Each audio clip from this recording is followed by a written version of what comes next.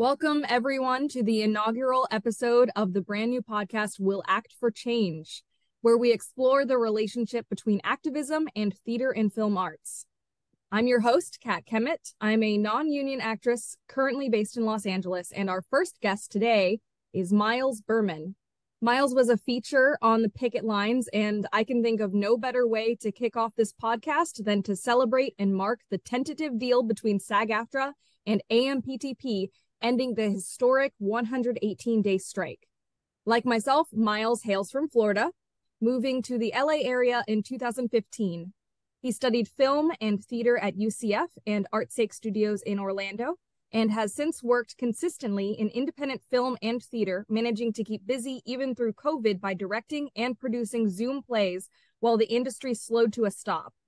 His love of acting most recently culminated in becoming a strike captain and volunteering throughout the strike, advocating on behalf of all SAG members and aspiring members, while he himself was non-union. He never tired in his support for fair and reasonable compensation and protecting the path to a sustainable career for actors by pushing against the use of AI to replace actors. Miles, welcome to the podcast and thank you for joining. Thank you for having me. So tell us a little bit about yourself outside of, the spiel I just gave. That was a great spiel. Yeah. I've been out in LA since 2015. I went from running a children's acting school that was 25 years old, run by famous people, to becoming the artistic director of the Barbara Morrison Performing Arts Center. I've been general manager of other theaters. I've independent film, studio television. I've done a lot of studio television, mostly as background work. I've been doing performance since I was 8. This is my life. Awesome. So you've sort of become a feature on the picket lines. When did you first decide to join the pickets? The second or third day, right? I think it started on a Friday, if I remember correctly. And then I was finishing up the Hollywood Fringe Festival as a stage manager and running 16 shows at the same time as a lighting designer, sound designer, button pusher, house manager. And so I finished that up, and that was right at the beginning, that was June. And I wanted to get out there for the writers' solo strike, and I did once. But I was just so busy running 16 shows at once that I just wasn't able to. And then once that was done, I made it out to the picket line almost instantly. And, everything blurs together, especially after 118 days of walking in circles. But it was somewhere between the first and third day of the picket, of the strike. What were some of the most moving or inspiring moments during the strike for you? I mean, look, it's changed my life, the strike. I've created an entire new family because of this. Even last night, I was talking to one of my head strike captains, lot captains. And it's, LA is a very lonely town. Mm. It just is. Everyone's in competition with each other, and we're all trying to get the same jobs, and it's all about our dreams. And so when you walk into an audition room or something like that, and you don't see other artists, you see competition. And so because of that, this town becomes very lonely. And this strike gave us a community. I have 40 people minimum that, we're tight. We're fingers crossed tight, however you want to put it. It's really inspiring. One of the first people I ran into on the first day was Will Wheaton from Star Trek. Oh my God, I can say that now. I ran into Will Wheaton from Star Trek, right? I know him from the Guild. Oh, that's hilarious. I don't. If anything, the other show I would know him from is The Big Bang Theory. Hmm. Um, but that was the first person I ran into, and then the very next person I ran into moments later was Jack Black. And these are two people that I grew up with, and that was day one, two, whatever you want to call it.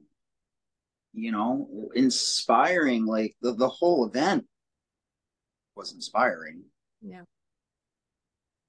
Um, According to the LA Times, you were initially hesitant to join SAG, but even though you were SAG eligible and you eventually changed your mind on that, what made you change your mind? So I've been eligible for like 5-ish years. I became eligible before I even moved to California. Well, I guess that's not true. I did the job that made me eligible in Florida, but the paperwork didn't go through until after I moved to California. So, yes, I was hesitant. Not because I didn't want to or that I didn't have the money or anything like that. It was because I was doing very well as a non-union actor, you know, and I don't have an agent, still don't. So that was a fear that if I go SAG, like, why? How would I get an agent? Like, I don't have any SAG credits like that. And, back and forth, back and forth, back and forth. And then, you go on the line, you're there 50, 60, 70, 80 days, and you're running into people like Michael Hitchcock from all the Christopher Guest movies, and you're running into Brandy Stillwell, who wrote and was a producer on Mad TV, and all these people, and they're like, "Oh, you're not union? And you're here? Yeah, that's incredible." And when do you think you're gonna join SAG? And you should. Everyone here's in SAG, and then one day, months in, this was 2 weeks before it ended, and we didn't know it was gonna end. So I was driving home after talking to Michael Hitchcock one day, who again was like for the third time, fourth time in over the course of 4 months. When are you going to join SAG? And I'm driving home thinking about the conversation, and I thought to myself, it's either going to be 2 years, 2 months, 2 weeks, or today. I'm gonna go SAG. It just depends on when at this point. And so I finally just decided to say, screw it. And I spent the $300 and I did $3,000 and I did it. Awesome. And then I became captain, a SAG captain, like the next day. That's awesome. Yeah. My favorite part about that story too, you spoke of the LA Times article. Mm-hmm. Yeah, I was able to announce to the world that I became SAG through an LA Times article, which by itself is crazy. But what I find funny about that story is that I'm at the captain's party, the celebration party, and this woman's walking around. She's asking people questions. I find out she's from the LA Times, and I could tell she kept looking at me, but she didn't want to ask me a question because I'm not like a celebrity or anything like that. And I lean over to her. I'm like, I joined SAG during the strike, and then just kind of like walked away. And then she tapped me on the shoulder and she's like, "Did I just hear you correctly that you joined SAG during the strike?" I was like, "Yes, ma'am." "Do you want to talk to me?" "Yes, ma'am." So funny. It's a smart way to make an inroad. Like, listen. Now, this podcast, what I'm aiming to do with it is to discuss the relationship between activism and advocacy and theater Yeah. and film arts. Do you see yourself after this experience incorporating advocacy and activism more in your life? I don't think more is the right question. I've always been an advocate. I've always fought for what I felt was right. During the George Floyd protests, I was out on all of those. I was shot at by the cops, back in 2020. Um, I was in the 50,000 person march down Hollywood.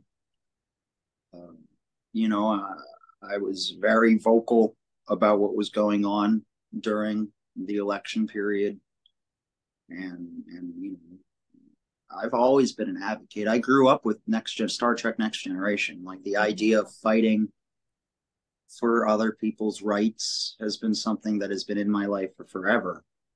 But what I will say to that is that since I've joined SAG, I've already been to a bunch of meetings, group meetups, all these for SAG and for what we're trying to fight for. And, I've even emailed Serena about becoming part of one of the committee members. So more, no. Continually, yes. Awesome.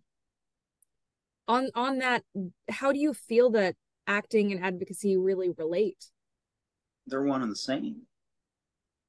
The point of storytelling is to give a moral, is to give a message. We all started this process, this process started hundreds and thousands of years ago with cave paintings saying, if you go outside, you're going to run into this big furry animal that's going to eat you.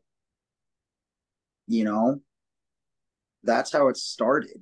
One of my favorite jokes of all time is from History of the World Part 1. And it was the dawn of man, that first whole bit, right? And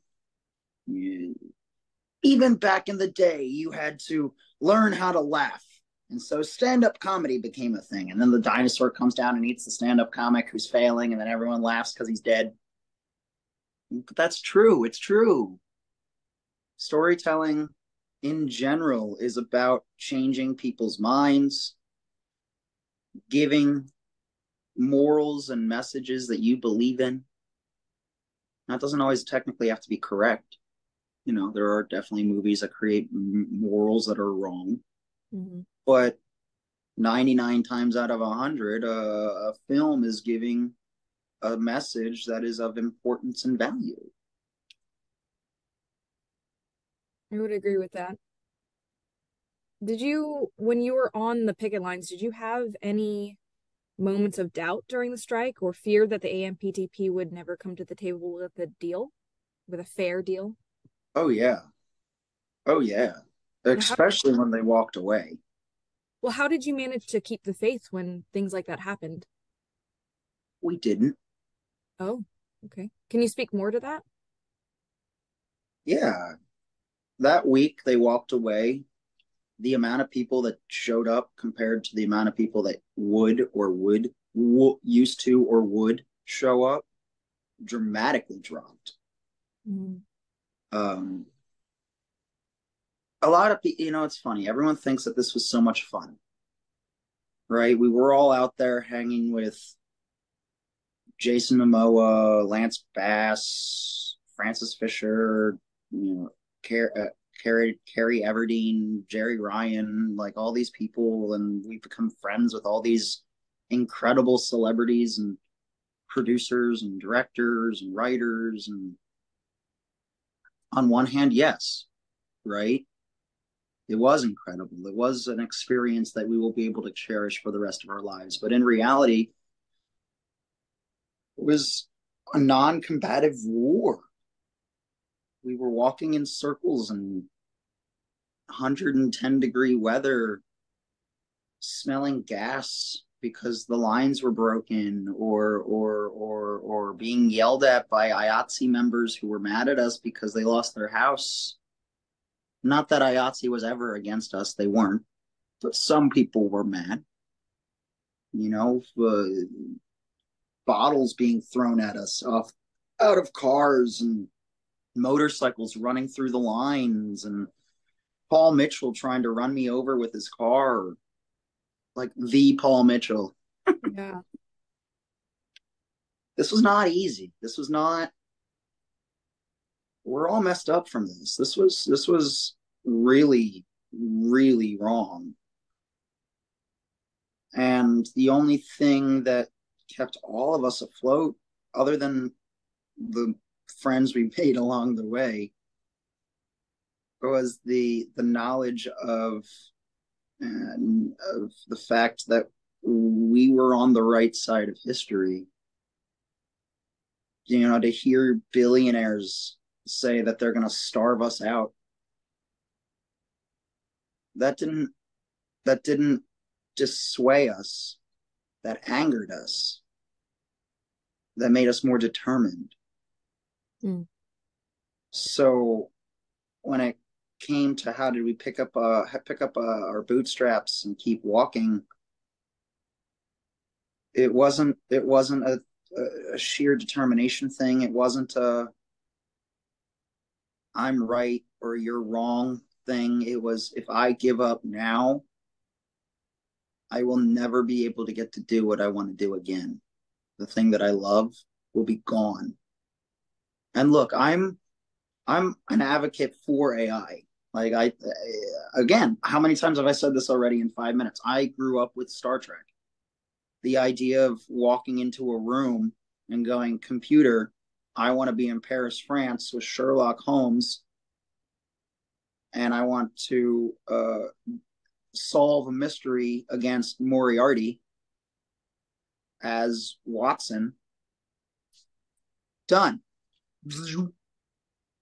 And the only way that's going to be possible is to have our likenesses in a database that the computer can pull from, that can connect it to the character of Sherlock Holmes, and then my physical attributes are put to Sherlock Holmes' mental attributes that are within the character descriptions of the books. You know what I mean? Mm-hmm. Like, and that's something you can't stop that. Kevin West said that. You can't. Yeah, the horses were not able to stop the car. You know, the messenger bird was not able to stop snail mail. The USPS was not able to stop email. You know, but even still, the studios were trying to make it to where acting as a viable labor profession, they were trying to make that disappear. And it was that knowledge of my industry, our industry, is going to crumble if we don't get what we need.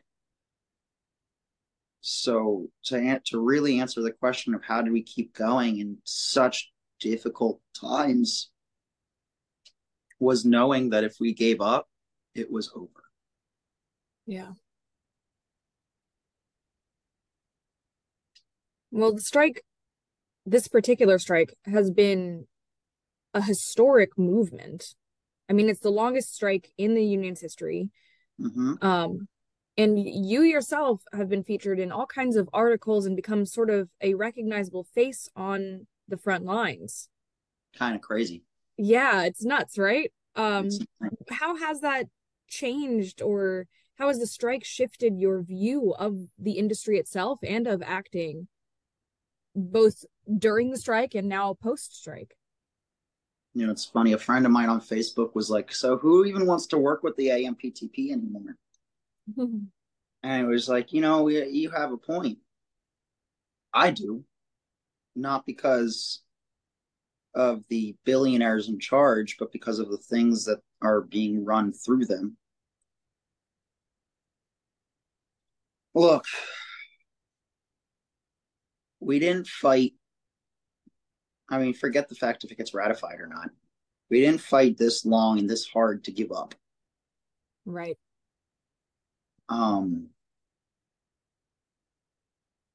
It is. It's weird because I really have become part of the subconscious of the city now. And even if I die tomorrow, knock on wood, I don't. And even if I never work in a major feature film again, knock on wood that I do end up working on another major feature film again, I will forever be in history. When someone is going and doing research on the strikes 50, 60 years down the line, all these articles and my friends and I became the face of the win. Literally. Like, and I'm not even putting my nose in the air. Like, every single news outlet used our footage of the party that we were celebrating at to win. So when it comes to how I view this industry now, it strengthens my concept of how wide reaching this is. I've partied all over the world with a single clip. And that's incredible. 30 seconds. And I'll forever be in history. Yeah. It's important. What we do is important. What we do inspires billions. So what did you do once the strike was over? It's not really over. Right. We're still fighting. Now we're trying to get it ratified. I've been to 4 separate informational meetings and in person, online. You have to understand too, I was out on the line 118 days. I mean, technically, we count weekends and holidays, even though we weren't out. But I was out on the line for 118 days. I was not in the room where it happened, but I sure as hell had my ear against the door. I've become friends with Francis Fisher, with Michelle Hurd, with Duncan Crabtree, Ireland.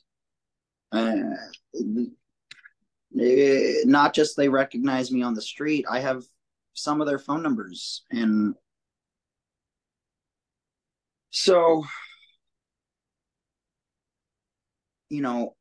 I was able at this last meeting to wait until everything was over and walk up to Duncan and ask him personal questions that I didn't even try to ask questions during the meeting because I knew I could just hang out with him afterwards. And I say all that not to boast or brag or put my nose in the air, but that I was there every step of the way to hear how this was being formed. And now that the strike is over and seeing how hard these people worked for us in a volunteer position, it was inspiring. So, yes, do I want my acting career to blow up and I get an agent, a manager, be in Star Trek and be in Avatar and be in blah, blah, blah. Yeah, 100%. Of course, everyone does. That's in the industry. But what's next for me is to start working with SAG, volunteer with SAG. I've already, like I said, I think I said this to you earlier. I already emailed Serena, who is in charge of creating all the committees, pre-strike, the next strike, preparedness, Instagram, leave me alone. There's all these different committees and things like that I am joining, or at least trying to join. I just joined the union, so I don't know if they're going to accept me or put me in or not because they don't know me from Adam. But yeah, this is what's next for me. Tomorrow I have a read through for Frankenstein, an adaptation that I've been working on for 2 years, and half of the people in that are friends of mine from the line. Francis Fisher might join. That would be pretty amazing. It'd be pretty cool. Yeah. It's amazing those connections that you have made that have now stood the test of time and are there for you in future projects and are there for you as you move into this next stage, post working on the line. Were there any My strike captain friends and I say, well, we love each other. Not to Yeah. interrupt you, I'm so sorry. Oh, We've that's all only right. known each other for a third of a year. Mm-hmm. But we're already at the point where we're hugging, kissing, we've hung out almost every day since the strike ended. Yeah. What what are your favorite memories? I mean, in terms of any funny moments or really endearing moments of your time on the strike?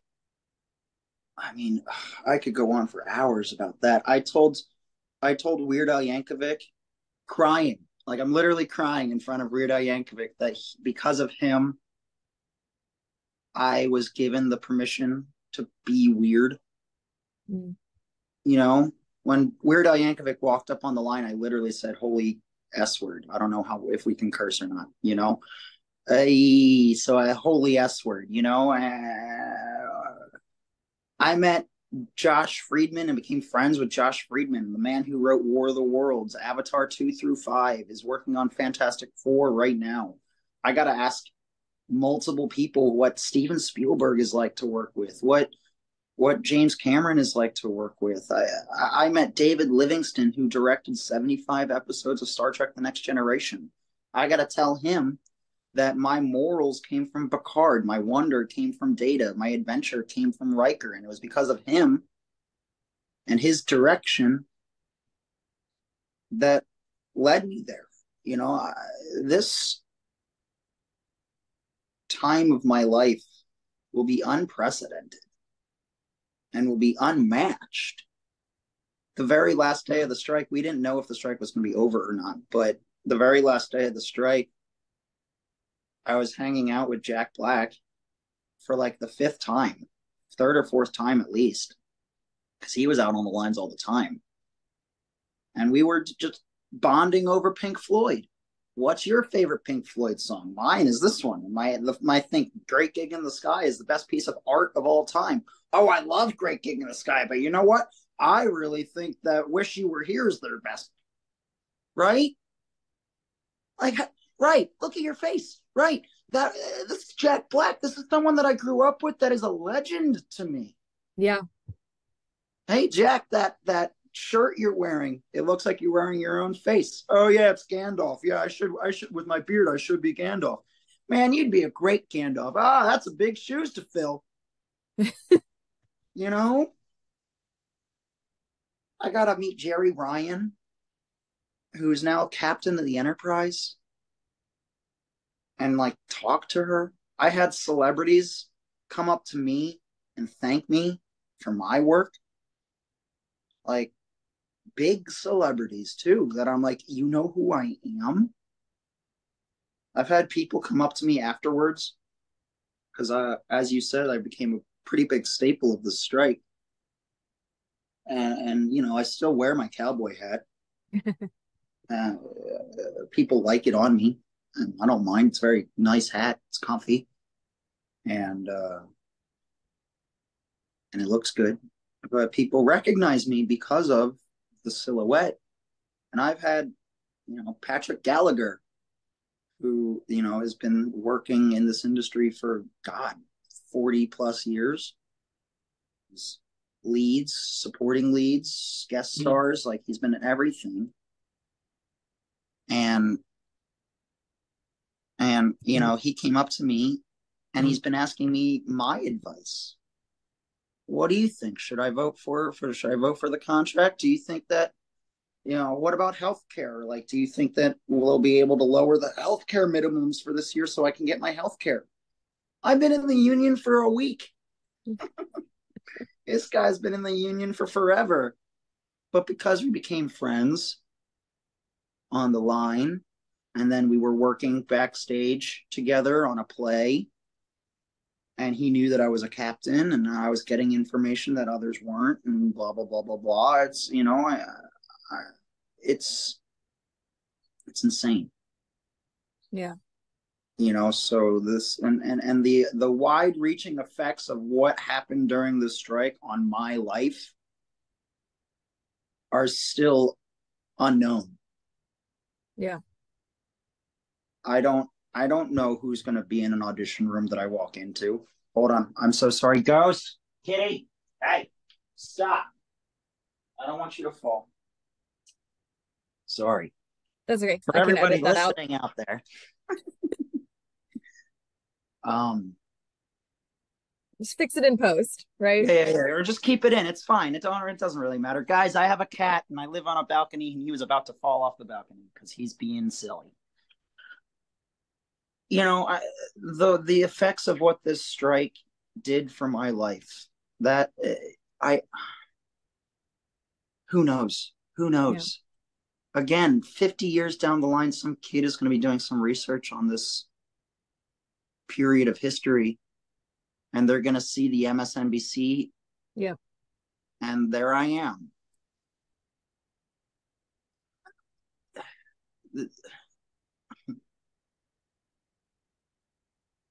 I and us, we were able to experience this city and its people in a way that no one else will ever be able to have.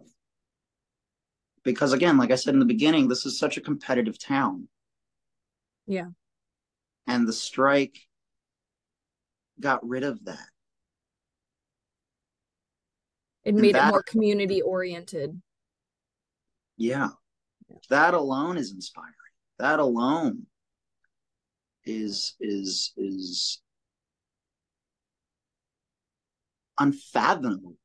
Unfathomable. I still, I'm in awe. I was just talking to one of my lot captains last night. I said this earlier too already. I repeat myself a lot. Uh, I'm so happy to know you. I'm so glad that I love you. And, I can't wait to give everybody at this read through hugs and kisses. And, this is someone I met 4 months ago. Yeah. I can barely get a date as a normal person. But these people that I hang out with all the time have become family. Yeah. That community and that family and that bond. As you said, sometimes it feels like we're going at it alone, but in reality, everyone's fighting for their dreams. Everyone's kind of in the same boat. So that community, that willingness to support each other, I think is imperative for even just a healthy way of living and experiencing this journey in a mindset of how do we make each other better? How do we support each other? How do we grow? So that is very inspiring that the strike built in this sense of community. And I think that it is going to affect the way that this city runs for the rest of time. This city has changed. Yeah. And yeah, all these people now, we fought billionaires and won, forgetting the fact if it gets ratified or not, blah, blah, blah, blah, blah. If we have to go back on strike, we have to go back on strike, and that's going to suck, and it's not a good idea, but that's totally neither here nor there. The community that this strike created, just 850 strike captains alone. Yeah. There's only 160,000 of us. So now what? 1%, a 0.5% of us were all strike captains, all with the same mission, the same goal to fight greed and corruption. Yep. And then we won.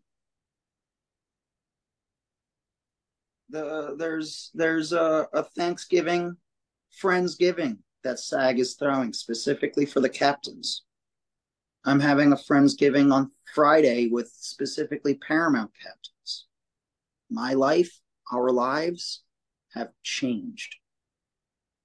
It's amazing. And it's amazing to hear. And Honestly, I think that's a really good place to end it, just on that sense of community and that bond and how things have grown in a more positive way throughout this change. So thank you, Miles, for joining, and thank you for sharing your story. It's been a true pleasure to have you on this podcast. I'm honored to be here. All right, thank you. And for all of you listeners out there, I will catch you next time, and have a great day, and keep advocacy, keep community in your hearts.